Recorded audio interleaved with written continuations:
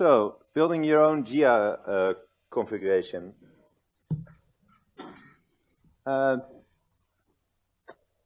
have been a lot of talks about JEA already. There's going to be a fantastic talk on JEA tomorrow as well by Alexander. So I feel I'm in the presence of the JEA master here, so please be gentle. What we'll be covering today is what is JEA? How many of you have actually used JEA already, so I can guess the level? Okay, that's perfect. In this session, I'll do a bit of an intro to JEA. After that, I'll show a couple of different ways we can set up configurations and different scenarios. And what else is there? So let's get into it. Why would you use JEA? Well, there's a number of reasons you could use it. You can secure your PowerShell access to systems. So this is if you access a lot of servers in your environment and you mostly exclusively do it using PowerShell, then JEA is a good solution. If half of the time you're RDPing into your servers, then JEA might not be the best solution because then you can still break stuff another way. You want to reduce the amount of people that can do everything in your environment. I know it's still the case with many of my clients. Everyone is just admin, or even worse, everyone is domain admin. So that's probably, that's not probably, that's definitely the scenario we need to get away from. Part of JEA is you will be able to see what people are doing on your systems. This is not exclusive to JEA. If you attended my session yesterday, I talked a bit about PowerShell logging. PowerShell logging is also a very important part of JEA.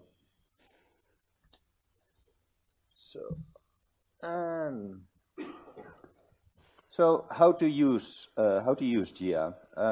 It's standard in most. It's included in most recent operating systems. So Windows 10, Server 2016. For the down-level operating systems, you can download the WMF5, so that includes everything. Oh, did I say WMF5 or 5.1? 5? Okay, so I meant 5.1 because 5.1 is better. So if you're running Windows 10 pre-anniversary, you probably want to update it to anniversary edition, so you get PowerShell 5.1. Creators? Oh, okay, I thought it.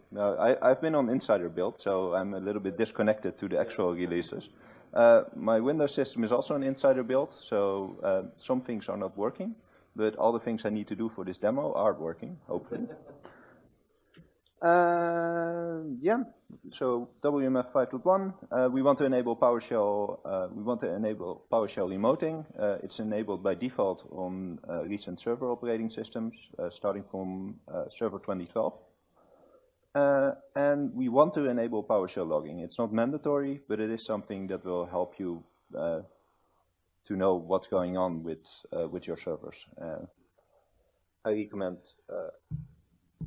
enabling that. So what I'll be doing now, I'll be creating a first JEA configuration. I will do this by creating a role capability. I'll attach it to a JEA configuration, and I'll show you the whole process of building this.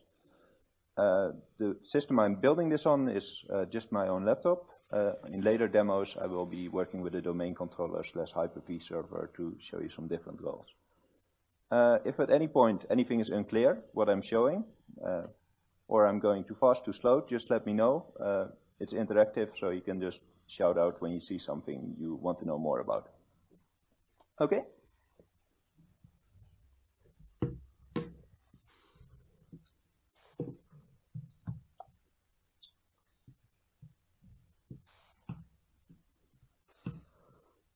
There we go.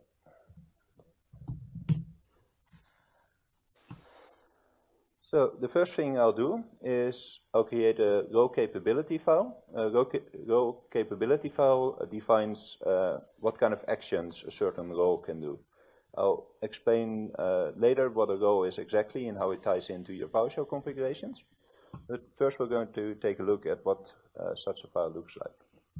So I'll just create one called first JEA row, and we'll take a look in ISE. So what we can see is it gets a unique GUID. There's a bunch of information like the author and who published it. And you can see there's a number of fields we can fill in. You can define which modules are imported, with which aliases, which functions, which external commands. So external commands, think of ping.exe or, as I'll be showing later on, whoami.exe. We also have options of showing visible providers. Does everyone know what PowerShell providers are? Okay. Matt, can you name a PowerShell provider? File system. Ah, that's the easy one. Yep. Yes.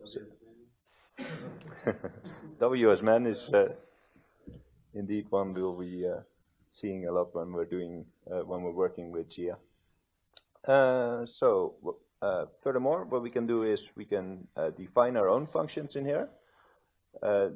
This is intended to have intended to write small functions. If you're writing advanced functions that you want to make available in your JEA sessions, you want to incorporate them into a module that gets loaded once your JEA session is started. Okay, so let's create our first.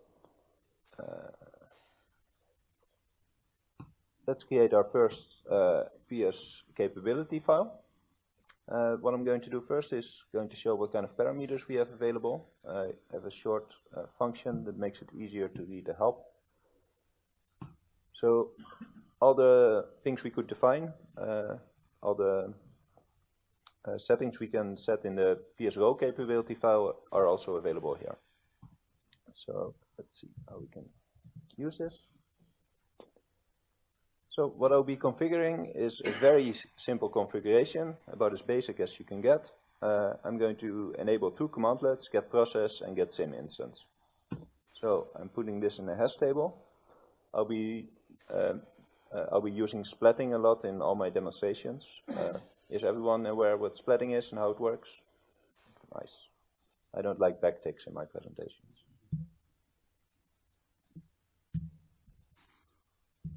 Here we go. Let's take a look at the contents of the file. So this is a very similar file to the file we just saw. And to make it a little bit more readable what is actually in the file, I'll use regex to remove all the lines that start with a comment, so we can see what is actually configured in the file.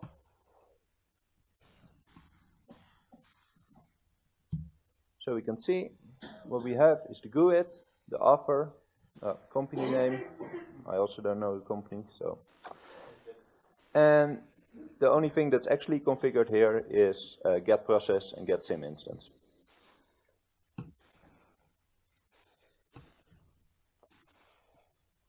So the next thing we'll be doing is we'll create a PS session configuration file. And we'll just briefly show what is available there for configuration, and afterwards we'll actually create one. So see here, it's it has a similar structure as the PS row capability file.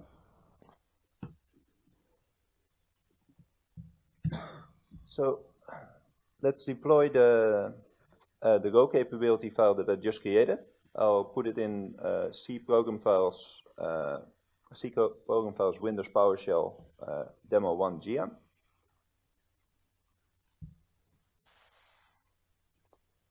I'll show what kind of files are available here. So what we need is a basic module in one of the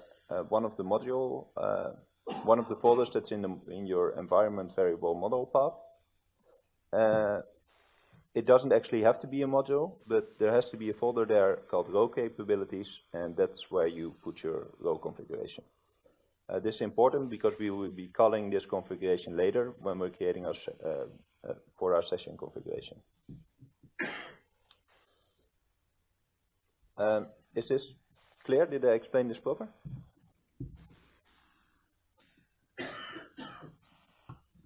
Right. So then we'll get to a new session configuration file. That's what we, this is where we're going to use the row configuration we just created.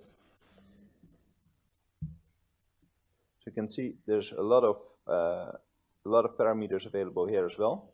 But since we're creating a basic configuration, all we're going to do is we're going to give Jaap browser access to the first JEA row capability. So that's the file we just created in which we said get process and get sim instance.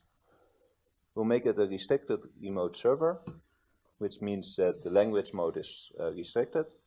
PowerShell language mode is something you should always restrict when you're using JEA, because otherwise it's very easy to break out. No language. Yeah. Yes. Thank you.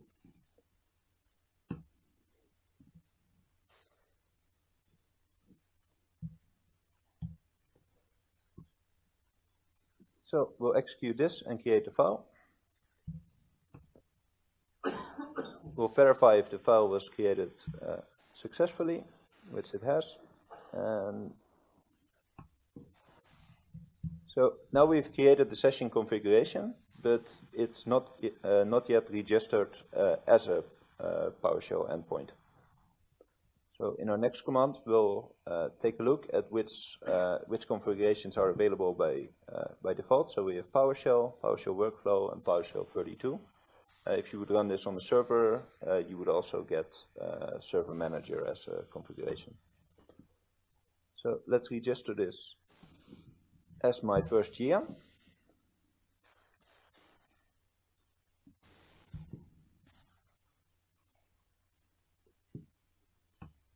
There we go. And as we just mentioned, there's different PowerShell providers, and this is indeed the WSMan PowerShell provider.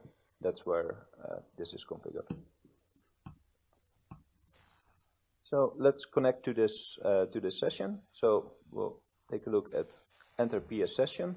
It's a command that we use to connect to other systems using WinRM. We'll configure the JEA session. We don't have to specify credentials because we're just using my account. So I'm Jaap. And we'll connect to this session. I'm not going to go into the session. I'll be accessing the JEA session using invoke command. Because if I use enter PS session, I've noticed that when I'm doing demos, I always forget to get out of it, and then my demos break. So we'll get process. You can see we get the same results we would normally get. We only get an extra, we do get an extra column, localhost, PS computer name, which is localhost. So let's do what I said I wouldn't do, go into PS session. We'll execute get command, and what we will see is that the two commandlets that we have defined, the sim instance and get process, they are available, and we have a number of helper functions that allow us to work with PowerShell as we would expect. Notice that select object, it's a function, it's not a commandlet. It does not allow you to do everything you would normally do with select object. So if you want select object to be available, then you should also specify it. So to give an example of the no language mode, if we execute get process in this session, it works as expected. But if we try to assign this to a variable, it's not allowed because it's in no language mode. So let's get out of this session before I forget to get out of it. So if we want to assign this to a variable, what we just do is we call invoke command and we assign it directly to a variable.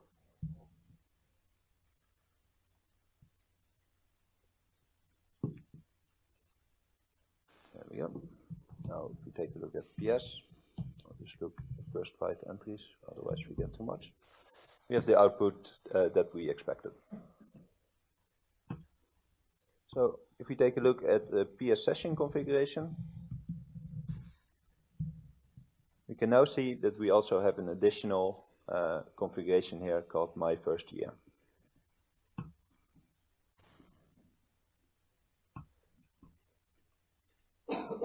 All right. So in the next, what I'm going to show now is I'm going to start up Notepad, and after I start Notepad, I will attempt to stop it using this JEA configuration. So let's see how this goes. If I try to do this, I'll minimize this one again. We'll first do get process Notepad, which works as expected because we specified get process. Can I get a show of hands? Who thinks this will work if I execute it like this? All right. It does indeed not work because it doesn't know what stop process is. I already showed it with get command. Stop process is not available.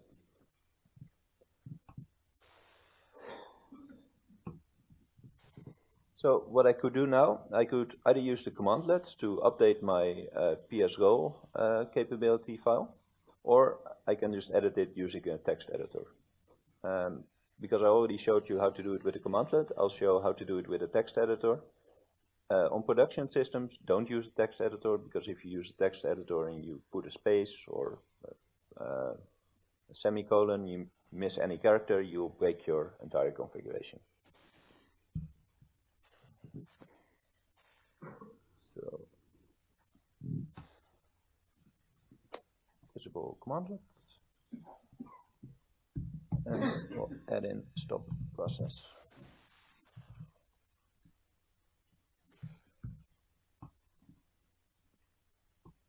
So who thinks it will work now?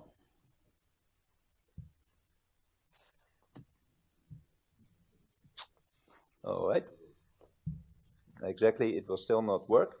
But the only thing we need to do now is connect again to the session, and our new JEA session will automatically use the new role definition.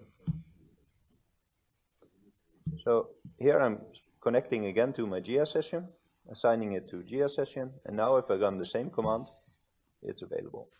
And it will ask us if we actually want to stop Notepad, which in this case we do.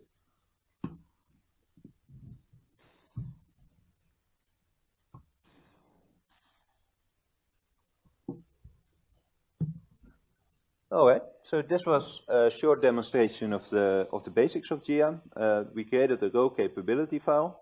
We configured it with the settings we wanted. We just said you can do sim instance and you can do get process.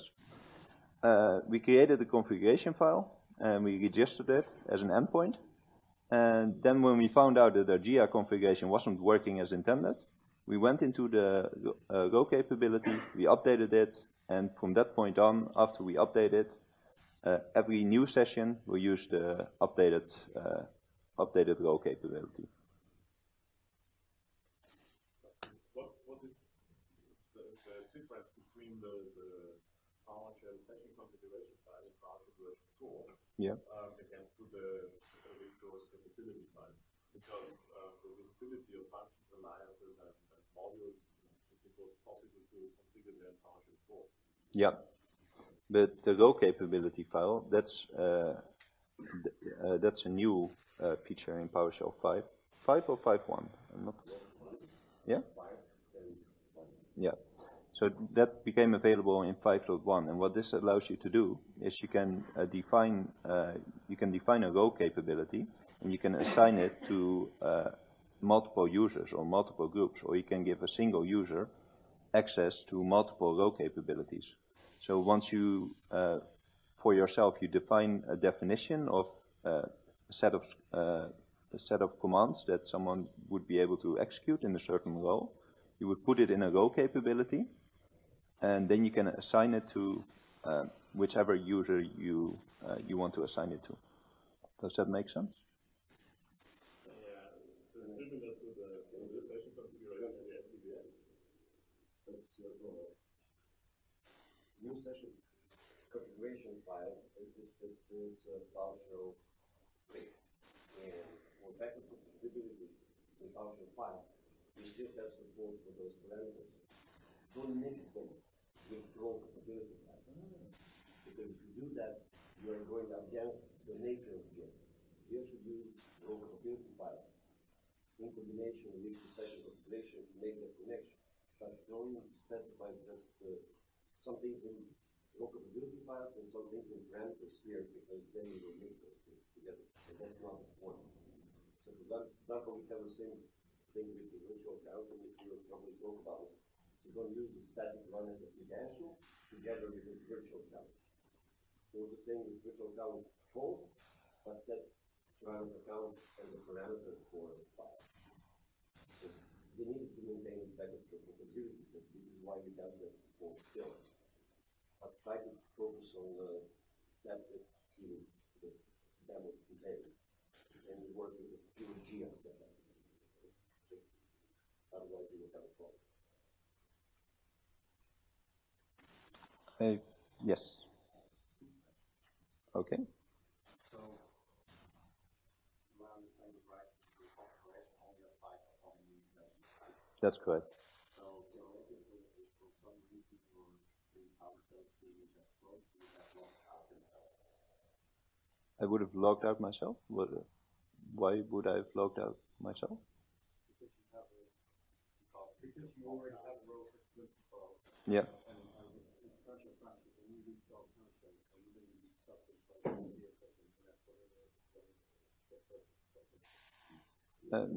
No, that's not the case. My other question is, where is this store relatively style, which we might up on every opening of the session, so if I'm back side, just make sure that the style is well, if you make the configuration file disappear, it will expose that the JEA configuration will not work. But that is correct. But what you should do with your JEA configuration files, you should put them in a location. That's why I put them in program files, Windows PowerShell. Only administrators can edit that. But if someone scary like Will is on your system and he managed to become an admin or get system privilege, well, then it doesn't matter what kind of capabilities you set up. The moment someone's admin, he can mess up your system, including JEA. There was a second question as well, right? Okay. Yeah. Well, the configuration is stored in the WM config location, right? So the file is put in. No, the session configuration is stored there, but it refers to the role capability. The session configuration file goes into an installation folder of PowerShell subfolder called session config. So the one that you create, you put it somewhere, and then when you register, that session configuration is transferred to that folder. So you can delete the original session configuration file once you register. The session goes into registry. If you search for WinRM settings in the registry, you will find there all the keys for all the configuration on the system, including yours. And they are just XML files. A little bit strange to read, but those are the XML files that are there. Yeah. So the original session configuration file that you use to configure your session is not important once you do registration. It goes into your session. So if someone would found this matter, you have to register it again. Okay. Matt. some example bypassing. Bypass as a result of overexposure in your JEA config would be like if you gave access to the file system provider and exposed like set items, right? And yeah, exactly. You would have access to overwrite the role capability. Yes. Obviously, you need to be very mindful of what you're exposing in JEA so as to not enable bypasses or like injection balls. Yep. That's correct. So I'll do it for the recording because it was probably not picked up. What Will said is when you're creating a JEA configuration, Oh, sorry, Matt. Other scary security guy. You're featured in my presentation tomorrow, by the way. What Matt mentioned is you have to be very careful when you're configuring your JEA, when you're setting up your JEA configuration. He gave an example that if you give someone access to the file system and he can edit the JEA, and he finds out where the low capability file is stored, he could potentially edit that. That's one of the threats. There's a lot of other things that can go wrong if you misconfigure your JEA. If, for example, you have the new service commandlet or anything along those lines, the default configuration gives you local admin on the system. So if you're local admin and you expose too much in your JEA configuration, people can escalate that up and become admin on the system as well. So you have to be very careful when you're configuring your JEA. Any more questions?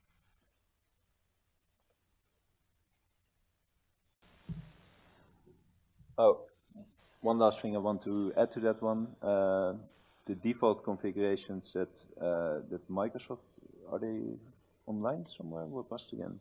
There were some default JEA configurations that actually allowed for escalation of privilege. They're on GitHub. Yeah.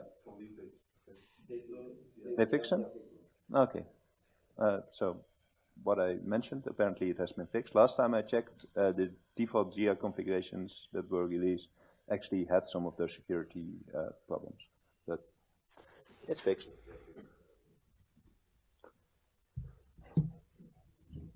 All right.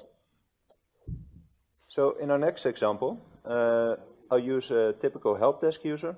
The help desk user needs to be able to do a couple of things. He needs to be able to reset passwords. He needs to be able to disable accounts and unlock accounts. And I'll create a JEA configuration for that. JEA is one way of doing this. You could also assign permissions in Active Directory that allow the user to do this. The disadvantage of that is that he would still need Active Directory tools installed on his system. And if you have a very large help desk, then you'll have to deploy it on all their systems. So what I'll do now, I'll connect to my domain controller. And I'll show you the two users that I'm going to use in this demo. So I have help desk user and Hyper-V admin. They're both not members of any group, so they're just regular users. And what I'll do is I'll store their credentials in a CRED file, and this way I can emulate a user logging on this system. So I've already stored it, so I won't bother you with typing my password. So now we have help desk user and Hyper-V admin. We'll be using that throughout the presentation. So the first thing I'll do is I'm going to build my configuration from scratch again, what I just did as well. So the first thing I do is I'll create a folder, JEA configurations, and a folder Go capabilities. And to show you, I'm not making it up, I'll show that everything is empty here right now, and we'll go completely from scratch. So first I'll create the folder structure. Missed it? Thank you.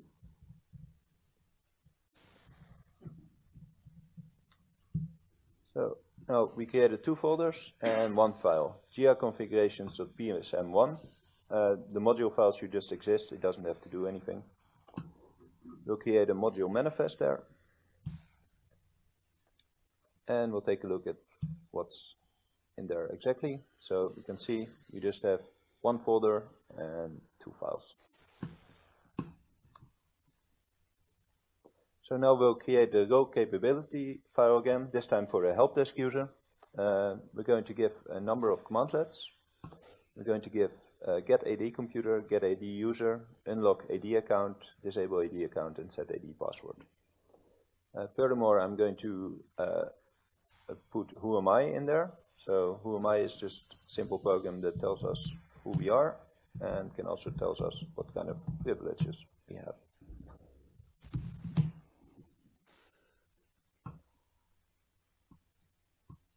And we specify the path where it's stored, which is in program files again. So we created it.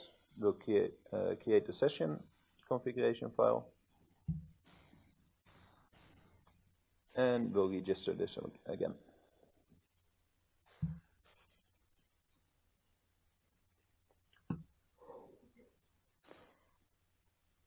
So let's connect to this configuration. We'll first take a look which configurations we have available. So you can see our new awesome session has been created. We have our credentials available. So the first thing I'll do, I just missed to, yeah, everything's there. Good. We'll try to connect to the session. We'll connect to the help desk account management, to local system again, and we'll use Hyper-V admin. Note that I made this one for the help desk user, so I'll show how this one will fail. So here we see we just get access denied. So if we take a look at our configuration for the help desk user, you can see this is how we define that. We put this in the role definition. We say awesome help desk user gets the capability help desk user. So this is how we can specify who gets what access. Right now I use a user account. You can also use an AD group. So we'll now import the session correctly using help desk user. And we'll invoke whoami.exe. So we can see we're connected as a virtual user because I enabled a virtual user. And we're now connected as WinRM awesome help desk user. This username is going to be different every time, and it's very much random. So if I execute it, if I connect again, you can see it's very random because now it's 2 and it was 1 before. Very unexpected.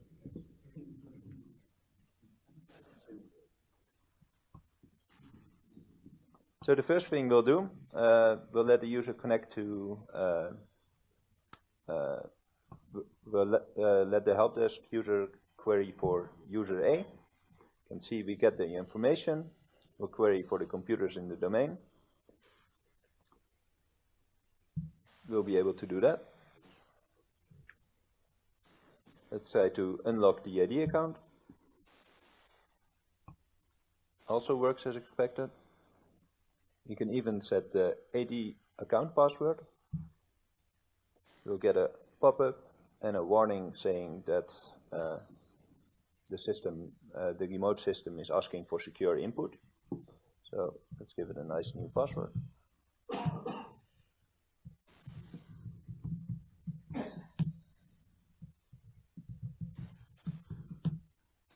There we go. We reset the password for the user. Now, there is a small problem with this.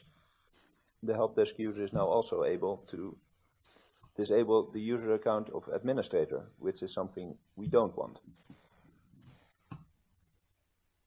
So let's go fix that by going into the role capability. And what I'll do now is I'm going to create a function getUser, and I'm going to pipe it to where object to make sure administrator is not in the result.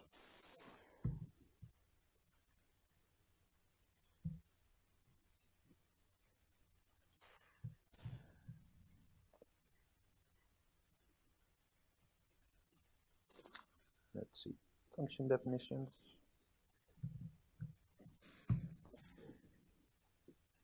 And we'll remove getAdUser from the commands.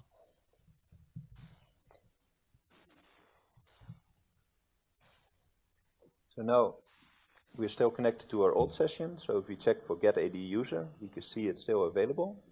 Now if we connect again, we'll see we get an error for get AD user because it's no longer there, and get user is available. So now we can still use get user as expected. Did I break it? I break something. Okay, let me take a quick look, see if I can fix it fast.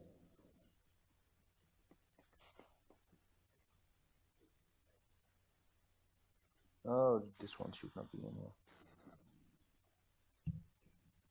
There we go. Alright, let's do that again. We'll connect to the session again.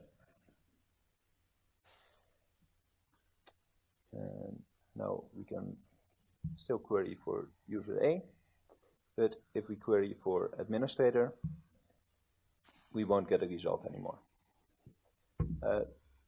I showed this one as an example because normally we don't want to pipe the results into where object because it's very inefficient.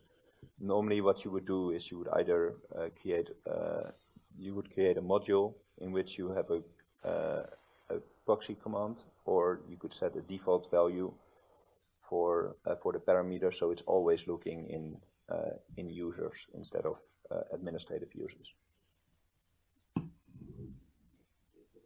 There's one question now. Do you think that this session configuration is secure? I don't think the session configuration is secure now. No. You just disable user who will connect to this one to work with administrator, but there's some other hyperlink accounts as well, and you can disable those. Yes. Right? Yeah. So the way how you treated this is you use some kind of a blacklisting saying you cannot work with administrator. Yeah. A better approach would be to use whitelisting and put those accounts that you can actually work with in a OU, and then filter that way. Say like, okay, this is the account that you can do. Yep. Not the others, right? Exactly. So what Alexander is saying, that this is not a correct approach for a production scenario. For the demo purpose, I can show an easy function that filters out using where object. What you would like to do is you would like to have some distinguish by OU or a property. Yes.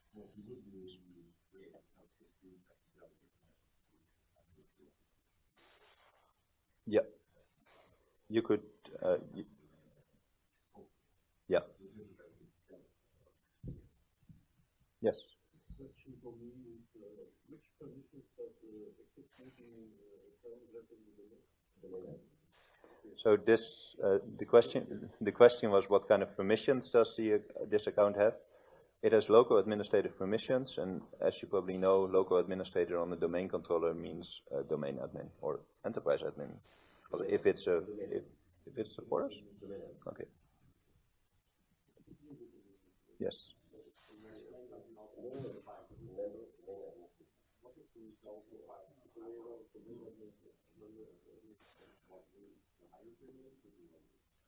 So the way it works, so the question is what happens if you have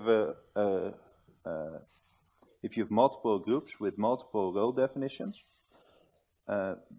which privilege wins? So the privilege that wins, it's basically everything that you fall under, that's what you get.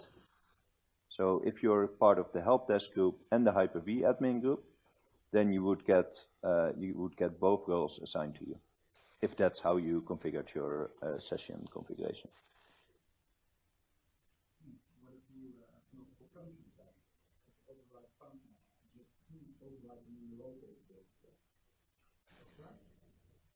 So the question is, what will happen if you have conflicting functions? You have two different functions defined in two different role definitions. Well, that's a problem not exclusive to JEA. If you have multiple functions with the same name, then you have to specify which one you want to use. But that would actually do it. If you have a guy who is assigned two roles of identity, In one role capability file, you say, for example, restart service, so that you can restart any service. In the other one, you say you can restart only DNS. What will do? The one that is done. No, the most permissive rule, technically. So the restart any service will do. Okay. So that rule will merge with the rule. Here we'll try the best to kind of fix the conflict, but the rule is the most permissive role capability will succeed. You need to pay attention and do that. How is this implemented? Because we saw one role capability file is associated with one session configuration file. So the user has to reconnect to another session. No. You can have a user, for example, in two security groups. And you can have one security group assigned to a role capability called, for example, DNS admin, and another security group to DNS operator. If the same guys in both groups, you will get capabilities of both role capability files. But if there is a conflict between them, then the one that gives them the most capable permission to do something will actually do. And is it possible that you have two role capability files for one session configuration? Sure. You can have dozens. You can have dozens. I can go back to the configuration. I'll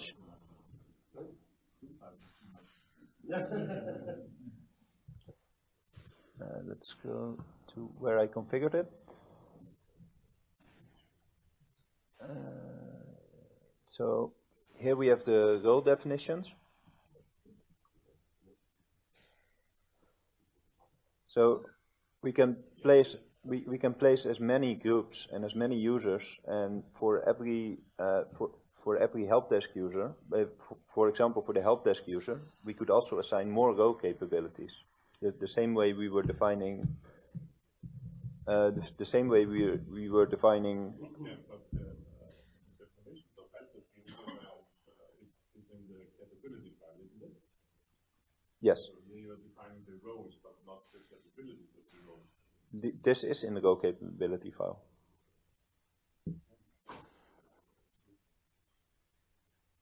So the roles are defined in role capability files, so it does not exist.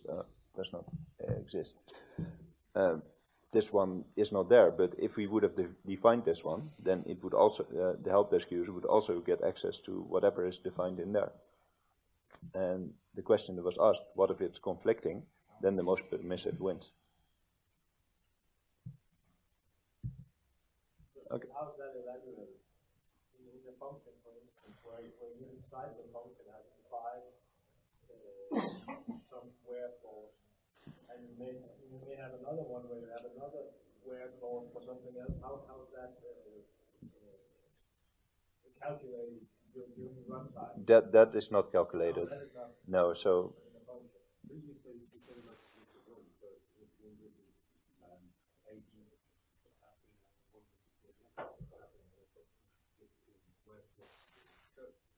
Yeah.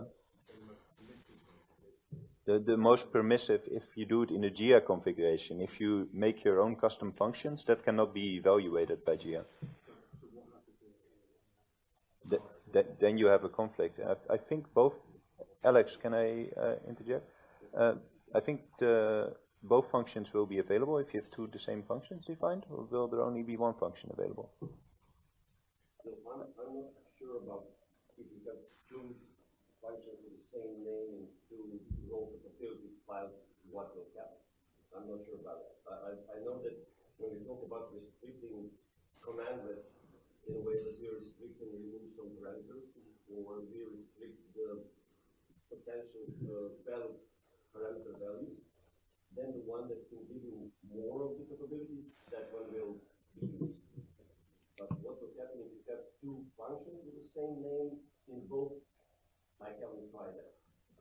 So I mean, probably to work in the same way as it works when you are restricting command lists, you'll try out somehow to manage if one function works with two parameters, and other one works with one parameter. I mean, but I never really tested that, so I don't know. But that merging part is not, I mean, algorithm is not, I can say it's not available because now the PowerShell is open source, so we should do that code at GitHub to see how actually how the merging algorithm works. But it is pretty much complex, I think. It's not easy thing to do. But it is interesting. The most important part in the work of JEA is actually design code. When you need to decide what are the actual role capability files that you want to create, that's the hardest part of everything. I would say you should crash. Throw an error. Really? Okay. I mean, we can. So I'm almost out of time. I'm just going to do my last demo. Yeah, we have some more time, but what I'll do is I'll give the last demo, and after the last demo we'll continue the discussion. Yeah, exactly. Thank you.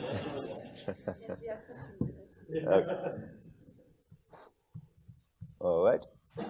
So last demo, we'll create a very basic configuration for Hyper-V admin. Here we go. So we'll do exactly the same again. The only difference is this line. We'll do get VM, start VM, and stop VM. And the goal definition is different. He will get Hyper-V and for Hyper-V admin. Those are the only two differences. Is that configured? Yes. So I'll just execute this entire region.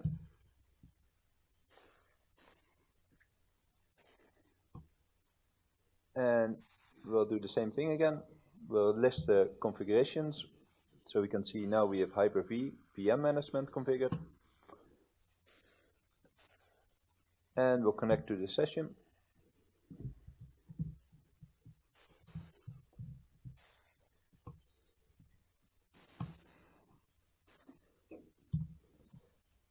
We'll show that this normal user that doesn't actually have permissions to do this can now run get VM against a Hyper-V server. You can see we get all our VMs. And we can see what would happen if we would do start VM. So this works pretty much as you would expect. One of the issues that I'm running into when I was trying to push JEA for our situation in my office is that most people are actually not using PowerShell yet. So that's something I still run into, and you get kind of the same answer every time. Yes, I'm too busy. If I just click it now, then it will be fixed. I can't learn PowerShell right now.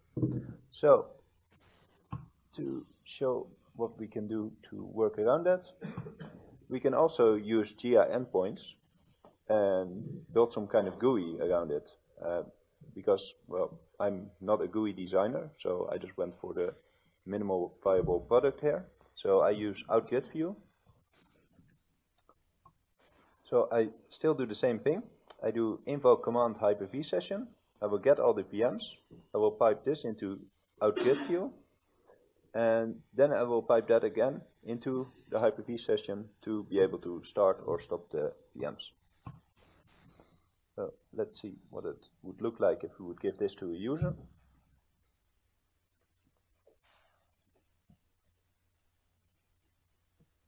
So there we go. You can see we have, let me fix the name column. You can see we have all the VMs available, they're all turned off, and this user might decide, okay, let's turn on a couple of VMs. I have 3 of them selected, I click OK, and you can see start VM will start all these servers. So if you're a little bit creative and you want to build tools for other people, you can use the JEA sessions that you've defined as something to connect to. Then normal users have the permissions to execute everything they need to execute. Because you're using JEA and there's logging on those servers, you don't have to invest any time in logging of what a user is doing if that's important for your business, because PowerShell logging will take care of that. And you have an easy and neat way for people to to access resources they normally wouldn't have access to. All right. So we'll move on to the questions. I will stick around here for the next 15 minutes or until you guys are out of questions. Thank you very much for your time, and I hope to see you all tomorrow again.